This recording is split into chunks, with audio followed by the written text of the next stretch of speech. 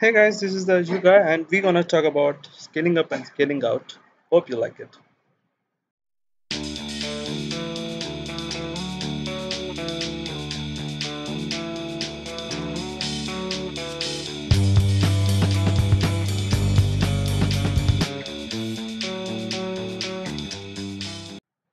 So when we say about scaling up or scaling out, it's like scaling is increasing something. So what we're gonna discuss about what we're gonna increase. So let's take an example of a cake website. So the cake website name is getmycake.com. So here we have a list of cakes which are available, and this particular website has been hosted at his own desktop since his business was small. So when his business starts expanding and the Christmas hits, and then there's a requirement of a lot of instances of the website, like the website should run in numerous number of desktops so that it can bear the load.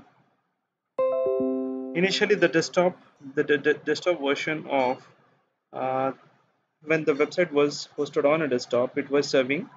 Let's take an example. It was serving around 1,000 people, and the UI performance slows down, and it can only improve if the instances, or he can increase the distance. He can add more hardware so that the computing power increases, and he can have more instances of that particular application and give to his customers. So that's what like uh, we talk about scaling.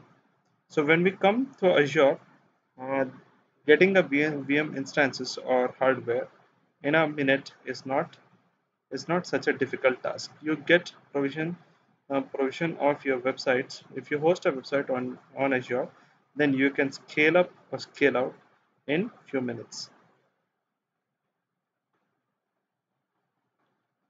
So what we mean by scale up?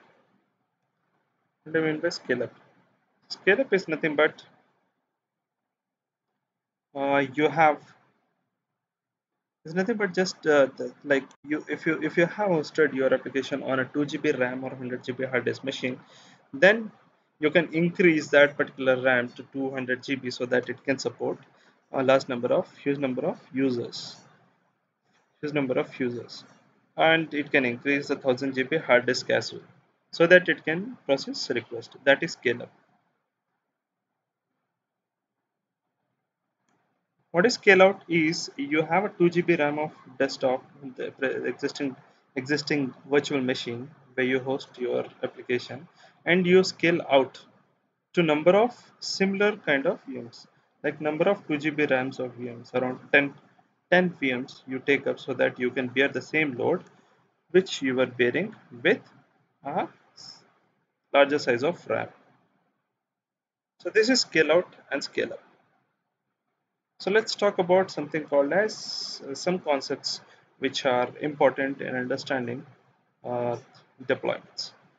So, so here I gave an example of here in a DC in a data center, you have server racks. Here server rack 1, server rack 2, and server rack 3. So these are server racks, and server racks have host servers in it, the blue color lines. The host servers are nothing but they, as we talked previously, it would be like an Azure OS installed, Azure Windows OS installed machines. On these servers we have VMs installed with the help of Hyper-V. Okay, and the total server rack consists of huge number of host servers, and the server rack have a single point of network in and out called a star switch, or the full form is top of rack switch. And so this is a physical representation of physical hardwares which are there in every data centers or in an Azure data center. So we'll be reading out certain terminologies now, like we will be knowing about what is update domain, which is called as UD1, what is called as availability set, what are fault domains. So let's start with update domain. So update domain is a term which is used in Azure stating that whenever a patch update would be done on your host server, that update would be done instance by instance. So like if you have procured a two core machine, so one core machine, one core VM sits in a host in UD1 and another sits in a UD2, so that it will give you an availability of 99.95%. Azure says that if you want your application to be 99.95% SLA and uptime having 99.95%, then you need to have at least two instances, so that those two instances we can place it in two different update domains. So whenever a patch update or software update happens on a host, it happens UD by UD.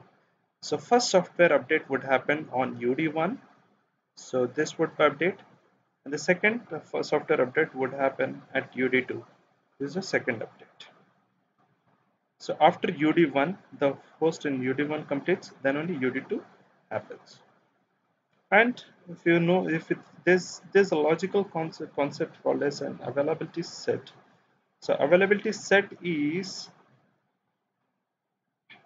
like if you want to host your service on Azure, your services are placed in a servers in a single region, so that there won't be issue with the network going in or coming in if these applications are interacting to one each other. So that is called an availability set. And fault domains are each server rack can be considered as one single fault domain. So this is one fault domain, this is one fault domain, this is one fault domain. Why fault domain concept came? Because you can see the top of rack switch. It can be a single point of failure. So whenever some network switch fails, hardware switch fails, then it would impact one instance running on a server. So one fault domain. It won't impact on another instance which is running on another fault domain. So that's how you can make your application be alive or give an SLA of 99.95%. So that's what we read about update domain, availability set, fault domain.